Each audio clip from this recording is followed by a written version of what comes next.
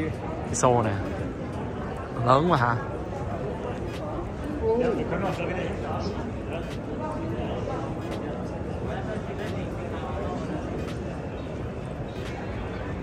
Cũng là xe nữa. Gian hàng này là gian hàng xe đó. Xe đó.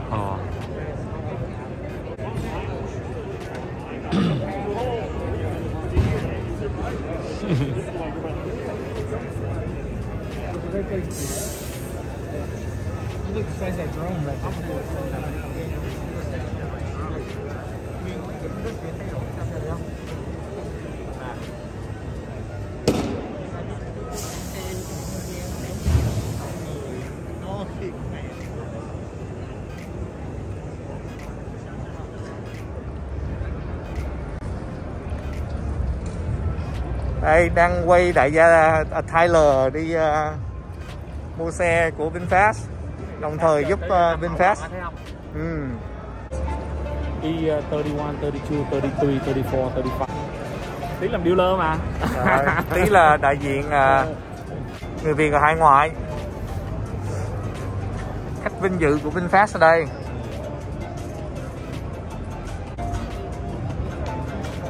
Ngồi đợi 4 giờ. 4 giờ là biết xô. Ghế đây nè, đó, mình phải lên cái ghế đó. Đây nha, Vinfast đây. Chuyến này đem ra tới 5 mẫu á. Yes. 5 mẫu. Cái lần này là 5 mẫu. Dạ, thấy 5 cô gái đang gọi là đang đóng cửa then cài đó. Đó. Nữa đó thì sẽ mời các anh chị. So you all welcome to sit. Okay. Dạ. Dạ. This row, the last row. Yeah. Yes. And then, did you have a chance to look around? Yeah. Yeah. We went to Hyundai. Pretty awesome. Electric car, but it's small to see. Okay.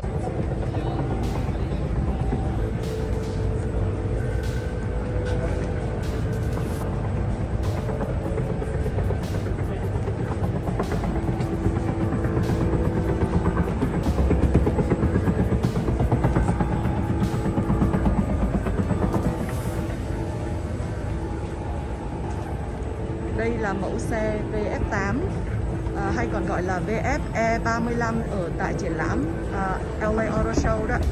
So this is the VF8 or the VF-E35 at the LA Auto Show. This time at CES we showcased the interior design so everybody can know exactly the details and also put the reservation.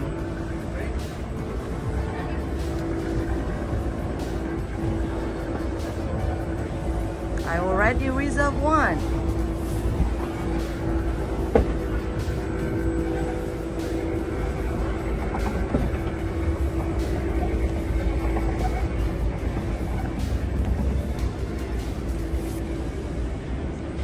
This is the VF9.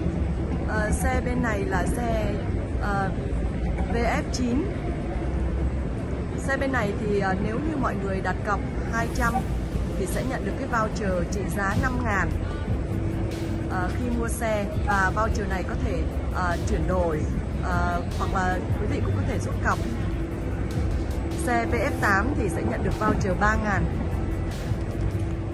Xin chào mọi người, bây giờ thì An đang ngồi trong một cái gọi là buồng lái. Ở đây thì nó sẽ thể hiện những cái phần ở thiết kế nội thất bên trong của chiếc xe của Vinfast và sẽ bán ở tại thị trường Mỹ. Thiết kế của những cái cần số thì được dựa trên cái biểu tượng ruộng bậc thang ở Việt Nam ấy, và mọi người có thể nhìn thấy cái khoảng cách từ ghế ngồi cho đến tay lái, và ở đây thì trên này sẽ có những cái màn hình để như khách hàng giả định là họ đang lái.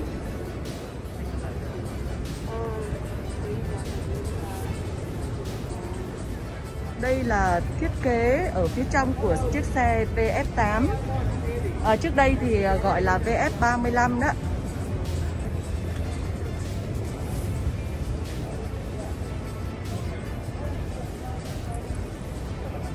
This is the interior design of the VF8, or we call VF35, E35 before at the LA Auto Show. This is our booth at the CES. We do have the PHad interior bug.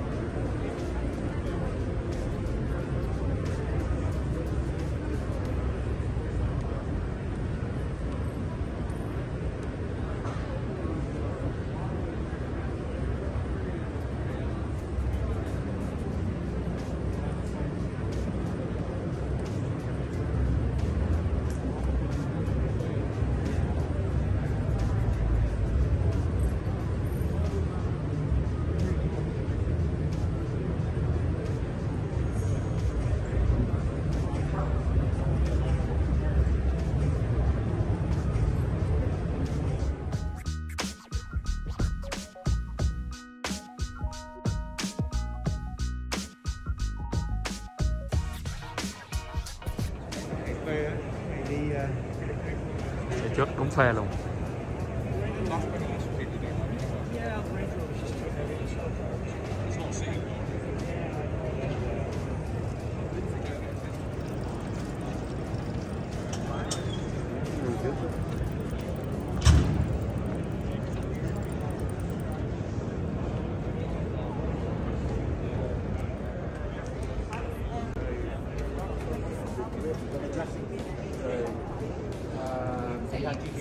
Điện không à ha.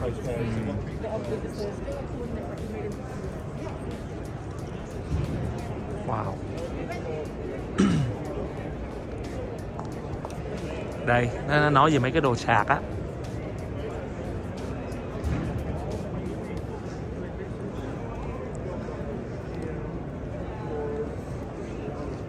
Ở đây xe điện nhiều hơn hôm bữa bên kia.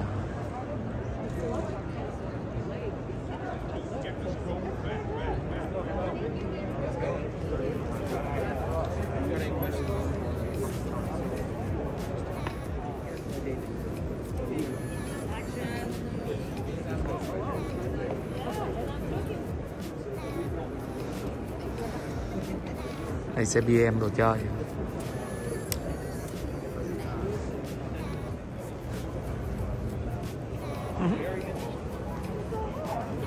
Xe này có người lái à?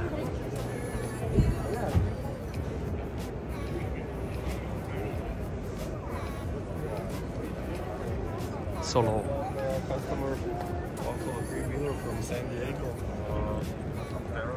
Wow.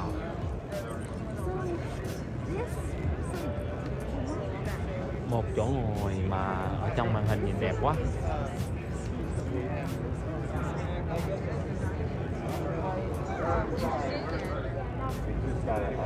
Này chị biết cho ai chạy không? Mr Bean á. Mr Bean hay chạy chiếc này nè. Xe này để cho Mr Bean chạy thôi đó.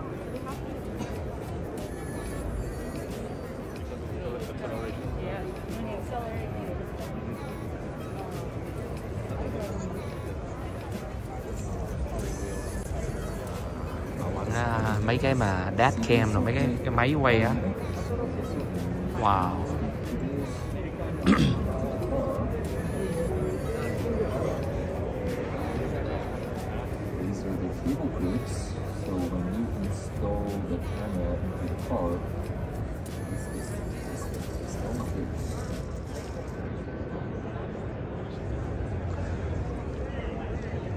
Wow, xe ga.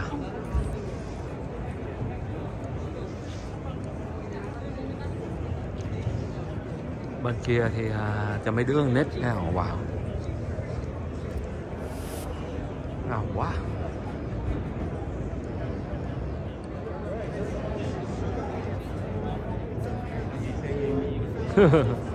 Chở đồ nghề hả?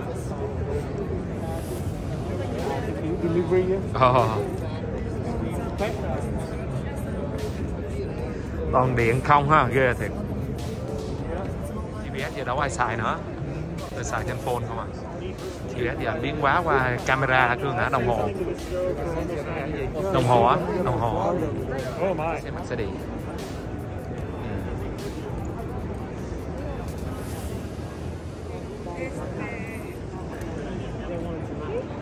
Sẽ đi đẹp. Quá ngầu chị hả? Oh, wow, nice.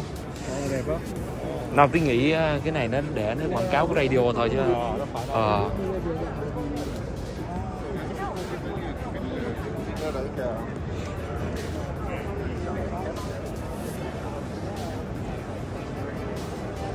Ngầu quá. Trong đen ngoài đen.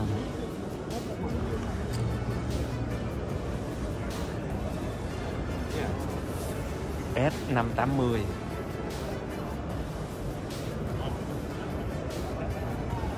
Đây mấy cái wow. Mấy cái radar, mấy cái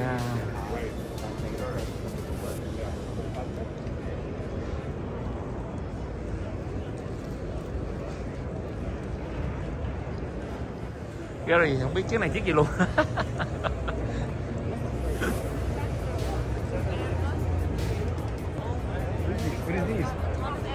Không có chỗ chạy luôn á.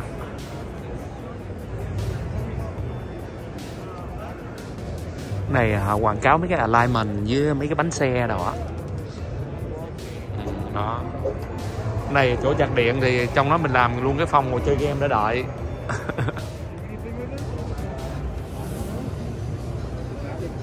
Chào wow. Wow.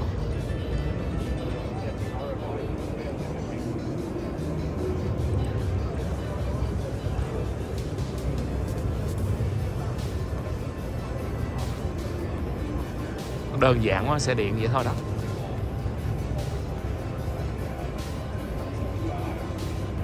Cái máy trước rồi sau xong.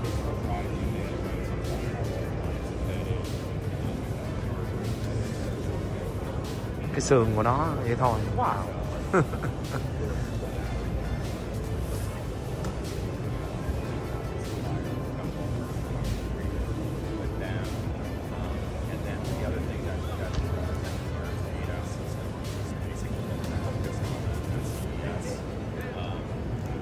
System is, some unique parts of it is that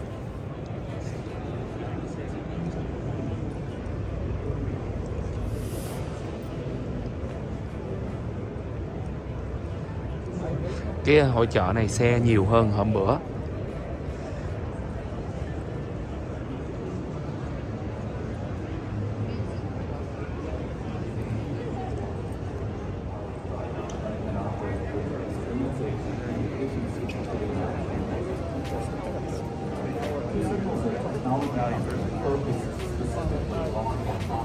Cái xe chốt mà làm bằng điện luôn là cũng ngầu lắm luôn.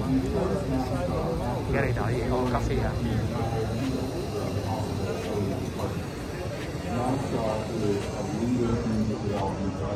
Wow, xe chốt mà điện luôn kìa.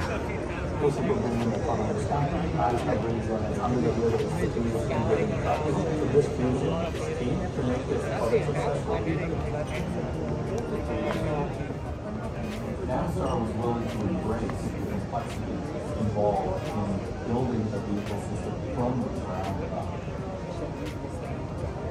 Building a truck from the ground up allows us to specifically address the operations allows us to put the right content technology into the vehicle system. Wow, xe chốt mà bằng điện luôn. Cái máy trong này không thấy gì luôn.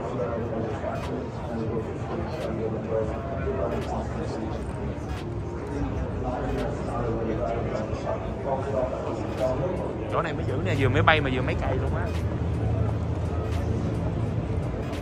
Đây Cương.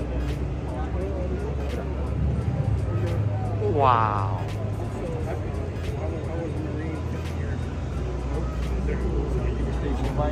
Wow, ngầu quá hả? I went to Subic, yeah. I was stationed in Okinawa. But yeah, I went to Subic. Cebu City. Okay, down south Stuff a bit. like that. Yeah. Yeah, but we were all high then. We were all smoking. We could find marijuana in Êm re luôn. but Japan you can't find it.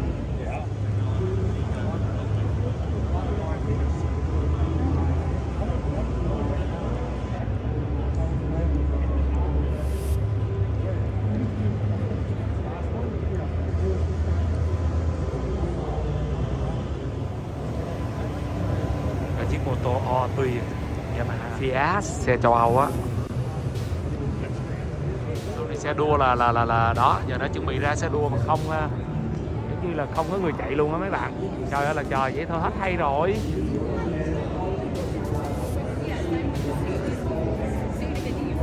Nếu vậy sau này hết hay rồi. Đua xe mà không có người chạy. Yeah.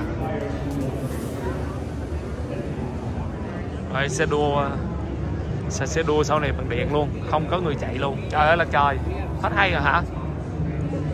Lúc này là mấy hãng điện nó mấy hãng xe cạnh tranh với nhau. Wow. Xe đua mà không có người chạy.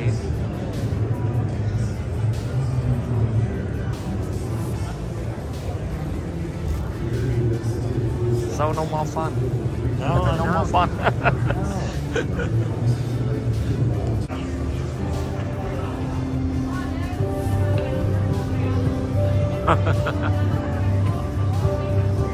Sau này bằng điện hết luôn rồi, chết rồi. Hiện đại quá.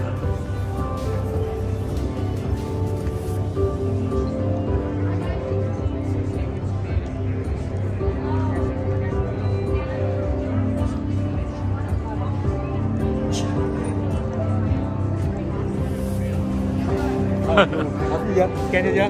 Scan rồi chi? Scan nè, đi bây giờ hiện Tyler chưa? Em bấm scan vô đi. Yeah, scan vô đi. Rồi, scan vô. Here you go, Tyler. That's you.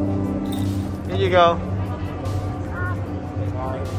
Vậy thôi hả? Scan rồi, đi tiếp. Đi tiếp. Ồ. Mình đi nguyên cái tour của nó luôn á, Ồ. mình chạy xe cả. Tiếp scan nữa. So you can go to the main menu and scan your code. You'll be able to choose one of these episodes and see your avatar playing the episode on the screen. Okay.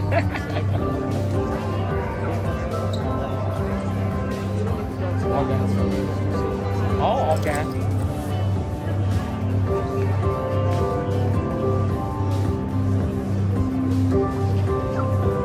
Thế thôi hả? Từ từ chứ.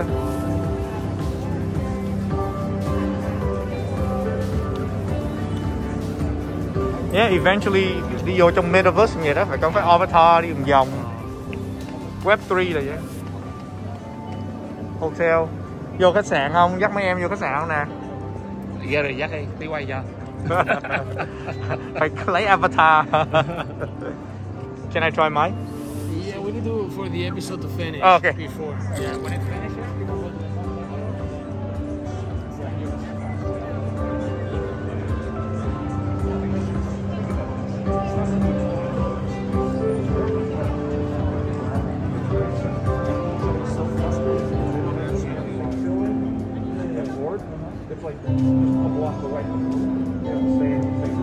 Giống như mình tới, mình đi về một cái thế giới khác luôn hả? Ghê thì. Wow. Giống như mình đi về cái thế giới khác luôn á, giống như người ngoài hành tinh á.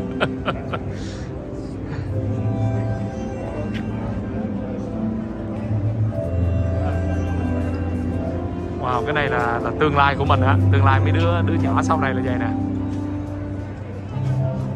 Ghê thiệt. Hết vui rồi.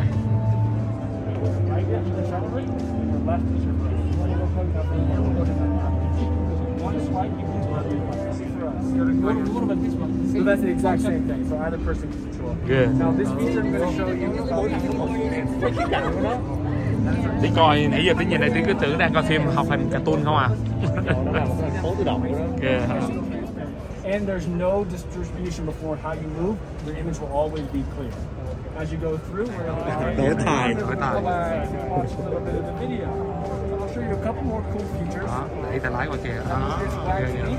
Hai thằng đẩy qua đẩy lại, có thằng nào lái hết. Go ahead and pause that. I'll show you Hồi lấy tay lái luôn á. Thằng nào mà xỉn là đẩy qua thằng kia.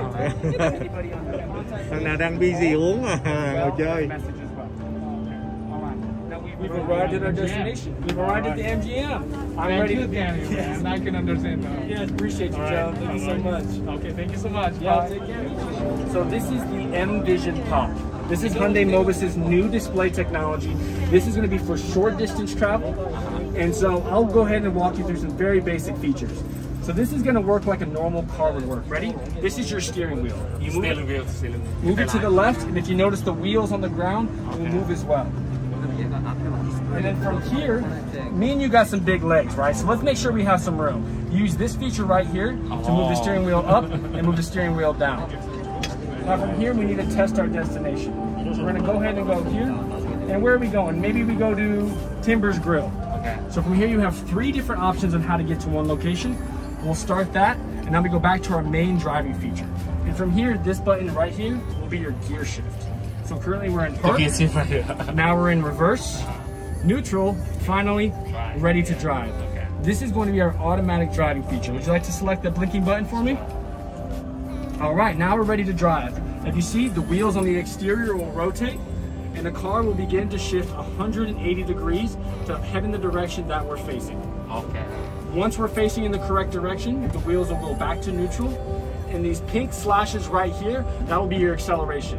And now, we're off to the races. So now I'll show you the coolest feature in this car is our transparent display technology. With one click of a button, you're able to remove the display and give yourself an unobstructed view of the road. Being able to see in view and being able to see the road in front of you. Now let me show you one of the coolest features is our automatic parking feature. Would you like to join me in the front? Okay.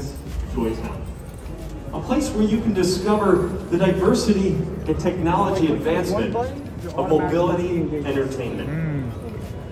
Technologically joyful. What is That that? is So this is the our future automatic technology parking. If you vision look at the wheels right of here, Hyundai Mobis. they transfer to 90 aiming to degrees. bring joy to seamlessly everyone parking in the end through spot. futuristic mobility solutions. Today, we will present technology that can create lasting happy memories Once the vehicle and goes back to enriching neutral, experiences. it will tell you that parking is I'll be complete. presenting the And the last M-Vision thing to you Go need and to our do is M-Vision click this Pop, quit button. mobility solutions that combine You're ready to go advanced about your day. technologies Nice. developed by I Mobis. appreciate your time. Thank you. These are eco-friendly you. vehicles that are symbol light, especially for him floating around. He's going to help us out. Everyone say, hey, hi, AI Mobi, we're right here. Say hi back, AI. Ah, there he is. He thanks all of you for being here. He's excited. I do also want to introduce our docent Alex is going to join us. Come on in, Alex. Join us in Joytown. We can't wait to have you. There he is. Alex, over here, bud. Right here. Alex, right here, man. Yeah. Yeah, there you go. All right. Everyone wave to Alex. He's going to help us on our journey here as we continue on through Joytown. Let's see what all right there from the comfort of your seat. You can set up your voice command activated navigation right there from your controls, and you can see how it seamlessly navigates Sau này là mình xài bằng điện tử không á. We're almost at Allie's out there. Alex is on his way to pick up Allie. Let's see, there she is. All right, jump on in, Allie. Here we go. We'll get her in there. We'll get a nice fist bump going. Thank you, sir. To go is a little bit different. This one is a multi-purpose delivery mobility concept vehicle. It was designed with cargo space really in mind. It's a little longer, has a total length of 3,200 millimeters, a width of 1,644 millimeters, and a total height of 1,600 millimeters. Now, all that is powered by a 52-liter hydrogen pack, and it can go up to 200 kilometers on a single charge. Now again, this was designed for urban logistics, transportation, and services. So really, they wanted to maximize that cargo space for all your transportation and delivery needs. As it continues on its little journey here, it's going to join us here for a second. I'll show you how you can pull up to a grocery store. But keep in mind on the screen here, it even has an incredible bumper cart that I'll explain a little bit further detail later. And then we also have on the side windows and on the rear, the commercial TLED that I'm going to get into in just one second. So let's enter back into our Joy Town here, and we're going to invite out our next docent, which is Docent Freddie, to join us right here. Now, pay attention to those commercial TLEDs. It can be utilized to display a lot of different information. For instance, it's showing how cargo is being unloaded right now. You can also do video advertisements, and it allows it to really seamlessly, right on the rear and the side panels of the vehicle, display that information. Now focus on Docent Freddie. He's over there with AI Mobi. He's going to pull out his cell phone in just a second. And watch how he can easily set his automatic parking assist right from the mobile app with just a simple tap, instantly converting that car to an autonomous parking vehicle. Now it does have its e-corner module wheel technology as well. This one, the wheels can be controlled independently. It can move up to 180 degrees, allowing it to perform that incredible crab walking technology that I showed you before, as well as space-saving rapid U-turns when you might need to in very tight spaces. Look how nicely it glides right in on its own, being ready for Freddie to come out with all his groceries. It's pulling right back over. Now keep in mind that commercial TLED can also display, as you'll see in just one second, the cargo's being loaded now, right there in the back of the vehicle. Docent Freddie's going to throw that bumper cart into the back of the vehicle. He's going to jump on in and we can be right on our way. He doesn't even really need to unload the groceries because they're all in that cart that connects to the vehicle. Now, of course, it wouldn't be an incredible M-Vision to go without some eco-friendly technology involved as well. So let's talk about that. We have what's called our plastic waste pallets within our vehicle. I do want you to take a look inside that vehicle because you can see those plastic waste pallets. They're involved in a couple of different components, like on the floor of the vehicle, also in our different cargo racks here. You can see how there's different sections there, all with nice recycled plastic and keeping everything very eco-friendly. Now I want to bring out our friend here, Docent Freddie. He's going to show us a little bit more about the cargo area on our M-Vision to Go. Now, as I was saying, M-Vision to Go really has increased its convenience by adding that rear bumper cart. Obviously, you can nicely pull it out there. You can load all of your luggage, all of your compartments, anything else you need to put in there. And then it just detaches and can reattach seamlessly. Obviously, you can use it on your travels, like when you're going to the grocery store, but right here you can see it utilized perfectly for a camping setting. Then, in addition, you can use it for delivery work. As you can see, she is now loading some packages and bringing them on over to this gentleman. And keep in mind that it's about 600 millimeters longer than our M-Vision Pop. So it really does ensure that there's plenty of cargo space and room for all of your delivery needs. As you can see, he loaded those boxes in and there's still plenty of room on the top, sides, and bottom. So let's get out there on the road. Let's talk about what powers everything. All right, you might have heard me say hydrogen before. Well, that's because this is an eco-friendly hydrogen vehicle. It discharges only pure water as its byproduct. That's right, incredible technology, very eco-friendly. It has fuel cell power packs that generate that electricity with hydrogen. Now, within that, they've also developed a 30 kilowatt and a 50 kilowatt power pack. You can see demos of those right over here, so I do encourage you to step over and check them out. Now, this particular model has the green 30 kilowatt fuel cell power pack. It looks like we've made it back to the park. Excellent. We have all of our friends. We have our Alex, Freddie, our AI Mobi, our M-Vision to Go is wound up. Let's give a round of applause for our helpers that guided us through this journey. Thank you so much. They have been fantastic helping us.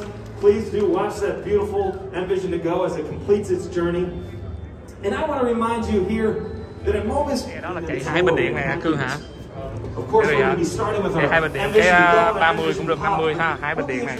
6 bình điện nhìn bự vậy. That can empathize and communicate with people. Thank you so much for joining me here for this introduction of these incredible concept vehicles. Cái này Volvo. Wow.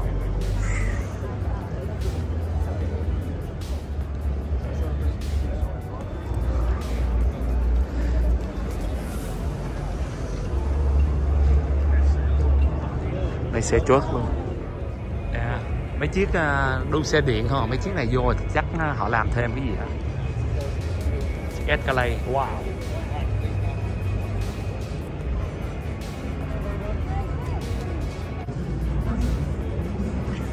Wow. Không biết xe gì luôn.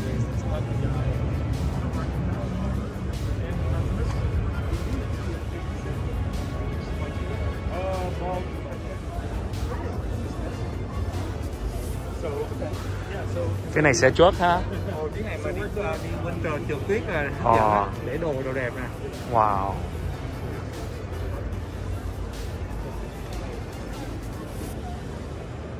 Có cái đồ kéo ở trong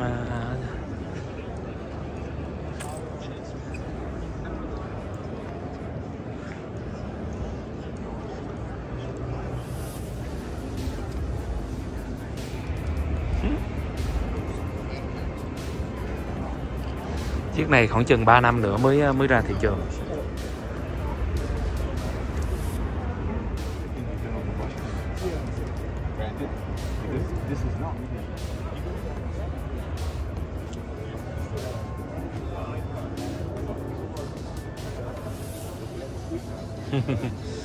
Sau này mấy xe điện nhìn đơn giản.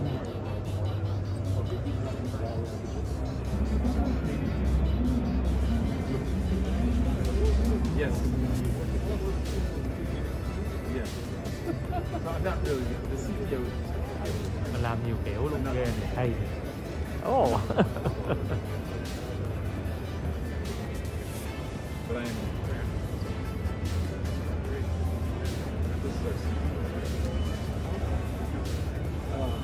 So these guys are now.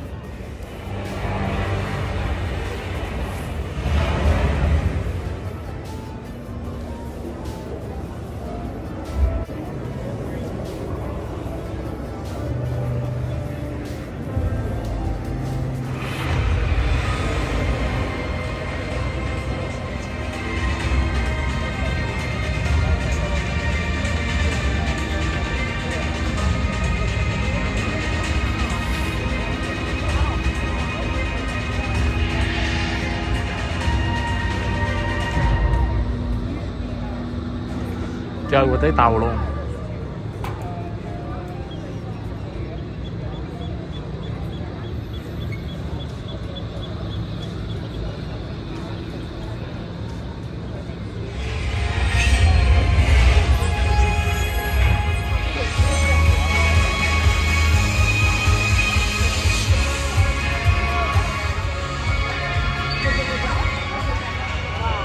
Nó chạy tự động luôn à. Nó tự động luôn. Làm gì hết rồi. Đẹp chưa? Ghê thiệt.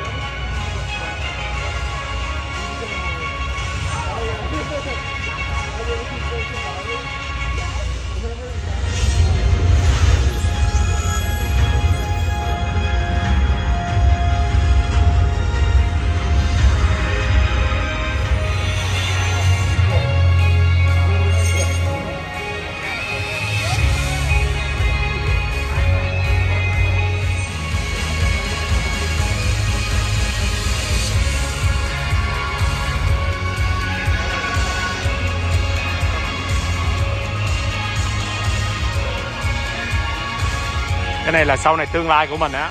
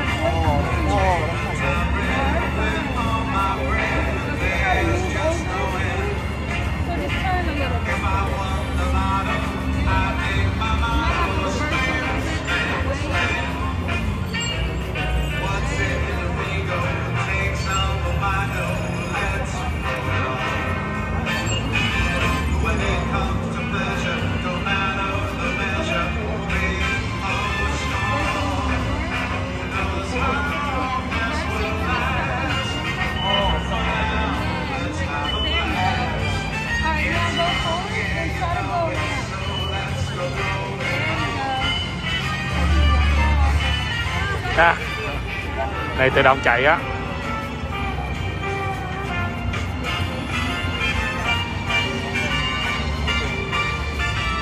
Take over to ride or